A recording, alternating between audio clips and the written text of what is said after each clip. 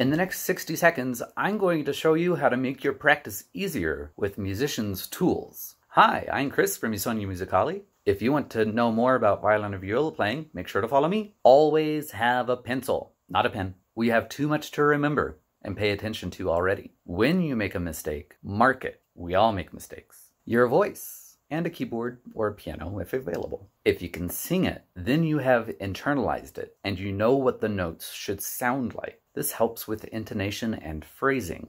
Using these tools, we can form a mental picture of how the music should go, how fast it should be, what the rhythm is, what the notes should sound like. If we can imagine these things and if we can have an expectation, that is the key word, expectation, then you can bring that out into your playing. If you liked what you saw, click on the link to get your free guide.